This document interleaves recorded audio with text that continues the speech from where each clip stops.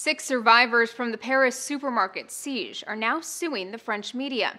The reason? The coverage. The hostage situation in eastern Paris was front and center in the French media as the situation progressed earlier this year in January. But 6 hostages who were hiding in a walk-in freezer are suing French media for revealing their location as the situation was still ongoing and for giving live updates on police movements. The gunman, Amadi Coulibaly, was apparently unaware of those hiding within the store's freezer while he was holding the rest of the people hostage. But the hostages accused the media, specifically French station BFM TV, of revealing their location during their broadcasts and endangering the lives of others. The reason broadcasting live information on the whereabouts of hostages or the police is dangerous is because Coulibaly was watching the news during his last stand.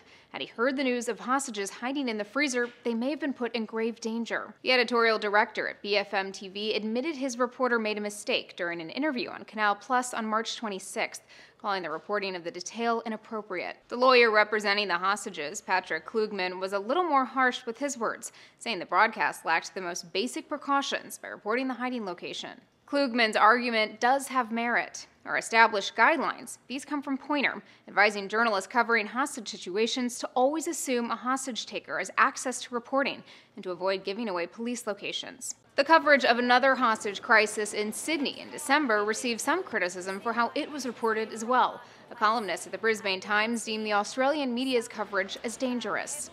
According to the French paper Le Parisien, the complaint over the French media was filed on March 27th.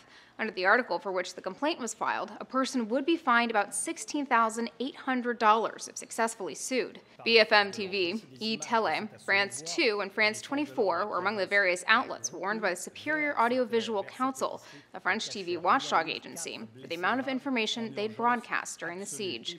For Newsy, I'm Elizabeth Hagedorn, multiple sources, a broader view.